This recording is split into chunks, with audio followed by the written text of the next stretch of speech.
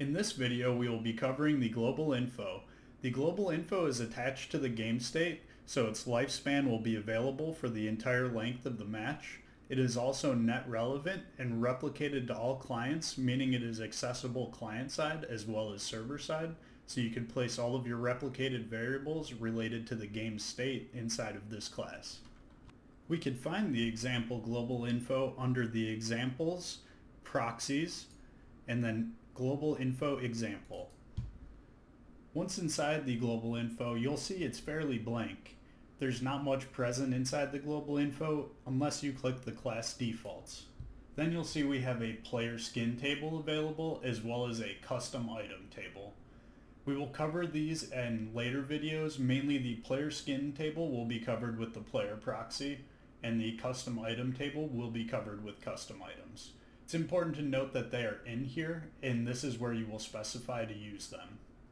Also, this is where you select what type of limited ammo you would like to use. There is unlimited, limited generic, which means any ammo type will work with any weapon, and limited specific, which means you need specific ammo types for each weapon.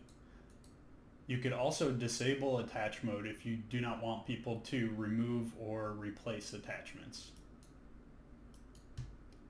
We could also change the limited ammo type during runtime by using the nodes, or the functions rather, within the global info. You can get the limited ammo type, as well as you could set it via a console command as long as you were to call it server side. This will not work client side. You can also disable voting, as well as disable attach mode during runtime. We can get a reference to the skin table as well as the custom item table if we need to look them up. And that's a relative overview of the global info. As I said, there's not much here by default, but this is where you will adjust your global parameters that will persist for the length of the match. And once again, these can be changed during runtime using these functions provided. To create a global info, we will simply right-click in our content browser, go to Blueprint Class. We will search for Global Info, and we will select Pavlov Global Info as our base class. Here we could simply name it.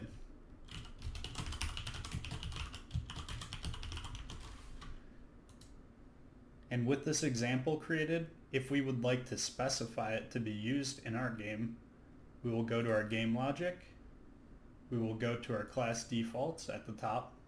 We will go to the global info class, and we will select the one that we have just created. Since the global info is attached to the game state, it is easily accessible on all clients and in the server. We could simply right-click in the graph and type in get global info, and this will allow us to get a reference to the global info. Note in the very first second that the server is started up, it may be invalid. After that, it should be valid for the duration of the match. To get the type that we have just created, we could simply cast it to global info example 1. And then from here, if we'd like to get a variable, which we could simply create one very quickly. If we wanted the value for the variable to be replicated to clients and it be available on the server, we could go ahead and set it to replicated. If we did not need to replicate it, we could set it to none.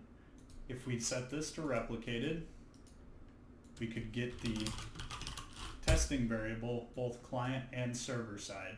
It's important to note that any replicated variable should be set on the server.